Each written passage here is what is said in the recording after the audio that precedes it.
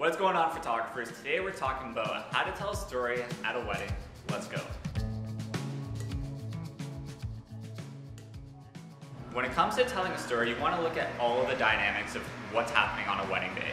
You want to tell the setting, who, what, where, and why. Where is it taking place? Today's wedding is taking place in Paris, Ontario, and there's a lot of unique architecture in this cute little town, so you want to tell the story of that. Next is the people involved with the wedding day. You know, the groomsman's relationship with the groom, the parents, the guests. You want to tell all the connections that are there, and that's a huge part to telling stories on the wedding day. Next is framing.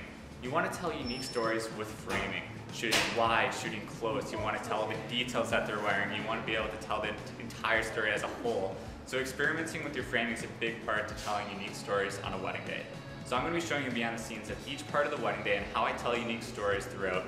And we're going to get this started. We're going to go hang out with Derek right now, the groom of this beautiful day in Paris. Let's get this started. Hello. Morning. Morning. How are you guys doing? Doing pretty good. See you guys. Good to see you. We're having a rough Hello, time right Derek. now. Nice to meet you. Looking dapper. Hi, Derek. Nice to meet you. For this shot, we're going to be hanging it on here to get a nice natural light falling onto the suit jacket. Always look for great light. We're doing that. Now we could light this twice. We could have it just right here.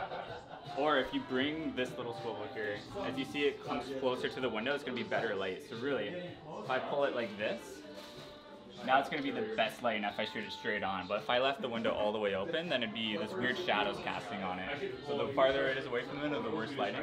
So I'm actually going to get Curie to hold this window right here. It's going to be a great photo. I'm going to show you two photos, one that's before and after. So a big part of the morning too is a kind of stage photojournalism moments. So I'm putting the jacket here in good light, so when our groom Derek comes to get ready, he's going to do it by good light instead of him letting it doing it by the washroom where it's bad light. So you always kind of want to tell him to do it in great locations and great light. So essentially what I like to do when I first get to the grooms getting ready is get all the things they're going to be wearing on the day, whether that be their shoes, their belts, the suit jacket, and then I'll put it in a corner and I always put it by a window and I capture that. And then once I've kind of like, talked to everyone, then I'll open up like, hey guys, like now you can all kind of put on your ties, your suits and jackets, and you can help each other. And this is a great way for them to feel like they're doing something without it feeling like a photo shoot. So they're just talking to each other and making laughs, they're excited about the day. So it's a great way to do that. And then I'll shoot a photo of each groomsman and telling the story of each groomsman putting on their bow tie or their tie and putting on their jacket right by the window. So it's more like portrait style, and I'll do like literally one photo vertical, one photo horizontal, just in case there's an album involved. And then I will save more time and usually do the groom last, and then I'll get him by the same window, but then I'll do more photo and video of the groom putting on his jacket multiple times and talk to him, getting excited for the day. And then kind of to wrap it up, you remember we have to be telling a story. So I'll ask him to pretend like he's coming into the room for the first time, then leaving the room, walking down the hall, maybe like to kind of tell the story in the photos and videos that he got ready and now he's leaving the location of where he's getting ready and he's walking out to the ceremony and he's kind of that. So that's how I kind of end it, and then I'll go say, hey, like I'm gonna go over and shoot photos of the bride now, and it's a nice way to end it. Awesome guys, so a part of storytelling, you want to capture everything like I was saying before. So we want to start with where, that's the first photo you want to capture in video. So they're getting ready in a hotel today, so you want to capture the entire hotel, kind of like a landscape photo before you go in. So you can tell that story. Where are they getting ready? Where are they getting married? What ceremony are they getting married? Sometimes on a wedding, things don't go as planned, but yeah, that's what we're doing right now. We're capturing the story of them getting ready at this Arlington hotel. So we're getting wide shots of the entire place. I like to go center and get leading lines, so we'll show you those photos right now.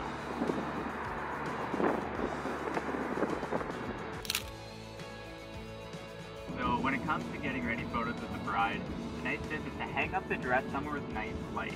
The goal of every wedding day is just finding nice light. So find a room, turn off all the lights, and put the dress on a hanger in front of a window so you can get a nice silhouette. And then that kind of stages the moment. So when she goes up to the dress, looking at it, feeling it, carrying it down, and then she's gonna get into it. You might have to leave the room while she gets into it, but that's okay. And then when she gets into it, ask her to let you come back in the room right before she starts doing up the ribbons or the zipper, because then you can have a lot of time to really capture real moments of them excitedly putting on the dress. Sometimes if they do up the dress and then bring you in, then it's like, it's not as real when they pretend to zip up. It's not as real.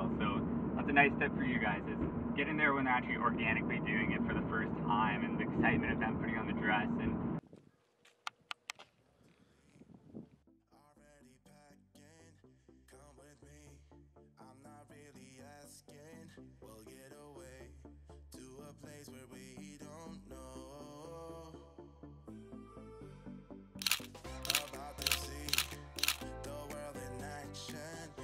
so we just centered the dress, like Gary says, a really great way to do it. Now you can light this two ways. You can expose for the highlights, so everything in the background is kind of lit, and then it's going to be a lot of shadows on the dress. And that's a really cool contrasty shot and a really good way to, and you should do both.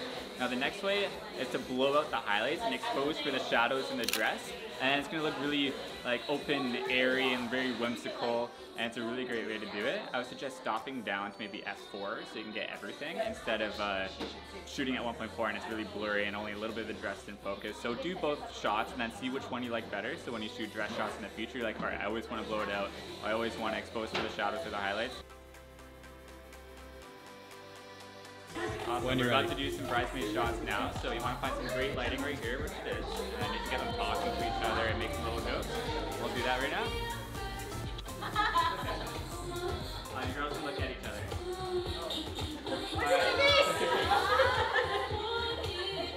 We're going to play a little game now. So starting with you, I want you to say the first thing that you thought of Mindy when you met her. So it'd be a little statement. It could be embarrassing or not. The top of your video. Alright, so now it's time to tell the story of her seeing the dress and feeling it. And what I like to do is get the bridesmaid behind me. So then when I'm getting her to kind of stage and go walk towards the window, look at the dress, she has people to talk to. And that's really important because if I do that just by herself in a room, it's very static. There's no music going on, it's just me and her, and it really feels like a photo shoot. So what I like to do is have all the bridesmaids in there, and then they're all going to compliment her dress, and if nobody's talking, I'll kind of interact a little bit more, but usually the bridesmaids know how to make a bride feel good on her wedding day, so it's a kind of an easy way to get more natural, candid moments. You want to? No, I really messed it up, actually.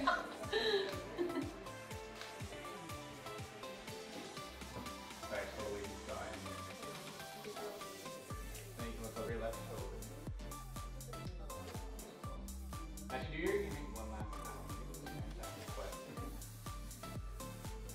And you kind of look back and forth, look at your lady.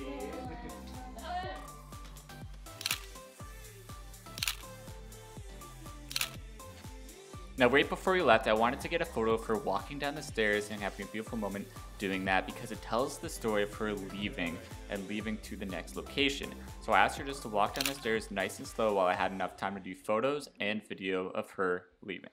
Alright, so now we're going to the ceremony location, and a great tip is to tell the entire story. Start wide with your photos of the ceremony location. You want to find all the little details as well, so get a wide shot, get up close to all the little ribbons or anything on the chairs, anything that they spent money and time on. The next part is when the guests start coming in. You want to get the first couple of guests walking up and sitting down.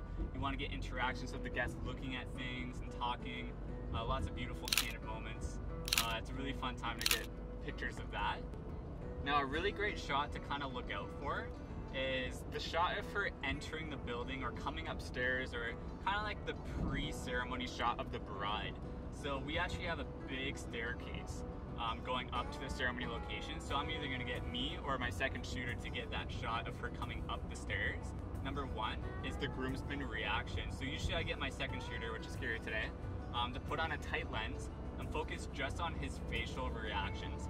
And then I'll be up on the aisle on the left side getting her coming down the aisle, and then I like to get out of her way after that. So it's a really great way to get both moments.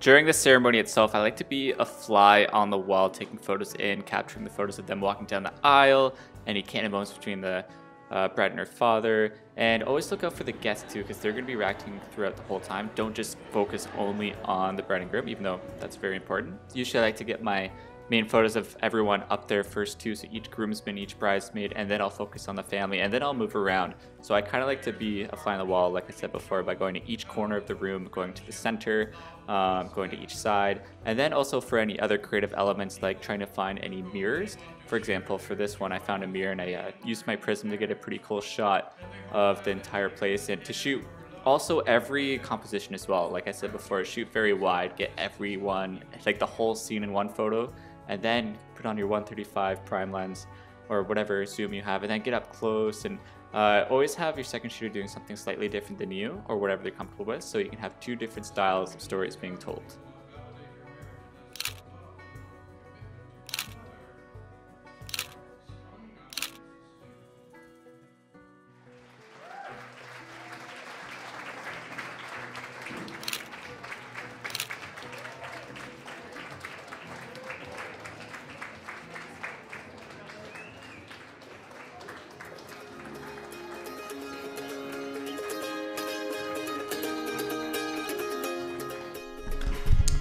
Alright guys, thank you for watching this video. This is part 1. I'm going to have part 2 following the bridal party photos of just the bride and groom, and then the reception, have a story, tell a story there. So feel free to check out part 2, it'll be in the video right here. And if you guys want any of the presets that were used in this video, I'm going to have a couple free presets to download in the description, so if you want those, be sure to pick them up. Alright, I'll see you in the next video.